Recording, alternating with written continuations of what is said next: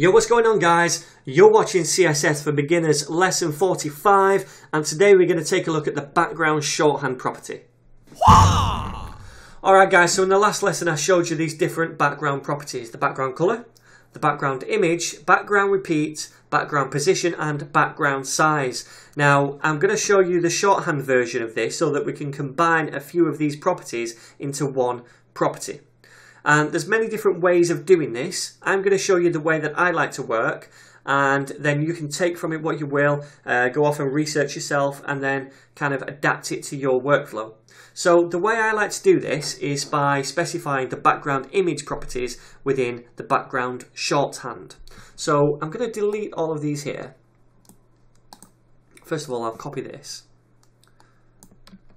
and then delete all these. Oops. And what we'll do is just write background for our property. That's it, okay?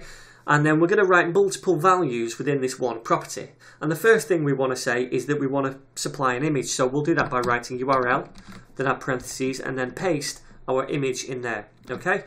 Now, the next thing we want to do is say that we don't want this to repeat. So we'd write no repeat. The third thing we want to do is specify that we want this to be in the top center, and then that's all I do in the background shorthand property. I write the URL first for the background image. I write the no repeat property, or repeat or space depending on what I want to do with the image. I write that second.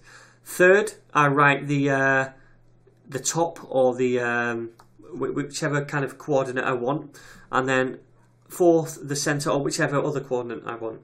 So that's all there is to it. Okay, again, you can kind of adapt this to how you want. There are other ways of doing the shorthand version, and it's all going to be on the Mozilla website. I'll link to that down here below so you can read that yourselves.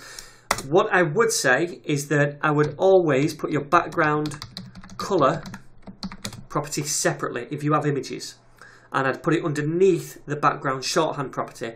And the reason that is because, first of all, if we put this up here above the background property, then we'd apply the background color, and then underneath that, when it reaches this rule here, it's going to override that color and it will no longer be there. This way, we're going to supply the background images how we want them, and then underneath we're going to supply a background color, which isn't going to override this, but it still will provide a background color. So I'd always do that. And then the second thing is I'd always specify the background size out here. You can do it in the shorthand up here, but it becomes a little bit confusing and it's a little bit more limited, I think. So I'd always supply this separately. So if you want to give it a width of 200 pixels, I'd do that here.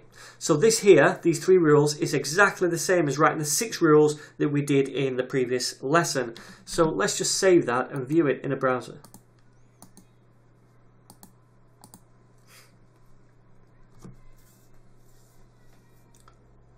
There we go guys, exactly the same. So that's all there is to it. That's the background shorthand property. Use it however you like. If you have any questions, feel free to comment below. Otherwise, if you enjoy these videos, please like, subscribe or share, and I'll see you guys in the next one.